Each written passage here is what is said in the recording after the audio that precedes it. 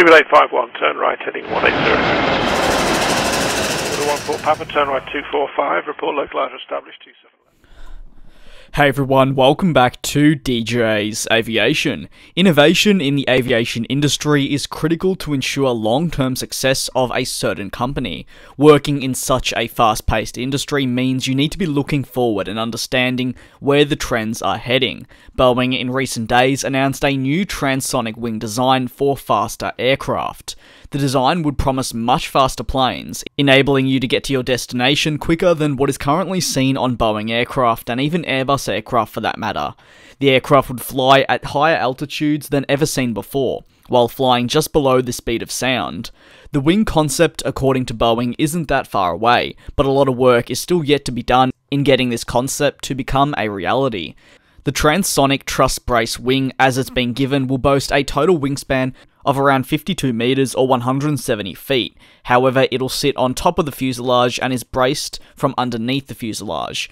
Over at NASA, this concept has actually been heavily studied for the past decade and is now being released by Boeing after renderings were provided on Instagram and various other social medias of the wings on the aircraft. It's a look that is definitely odd, also surprising, but something I could get used to.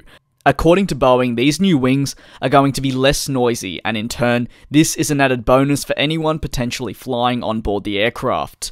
The modification of the wing sweep and the optimization of the supporting structure will actually allow these wings that are attached to the aircraft to fly at such speeds as it would allow the truss to carry lift more efficiently than currently seen.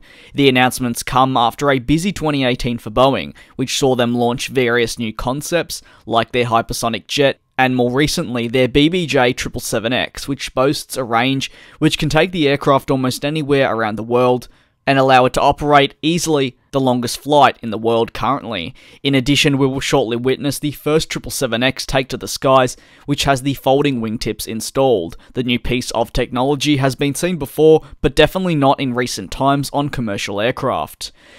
However, back to this new aircraft and wing concept. It would likely reduce fuel burn by 60%, and this is in comparison to an aircraft from 2005. That's now 14 years ago.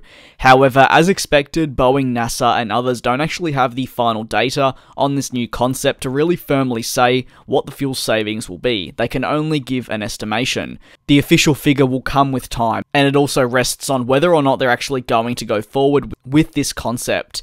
Information at this stage on the wings and jet are quite limited, so if you have any thoughts, let me know down in the comment section below. I'd like to thank you very much for tuning into this video of mine, and I do very much look forward to you all joining me in the next one. Race all of these broken dreams in flight, and we'll fly.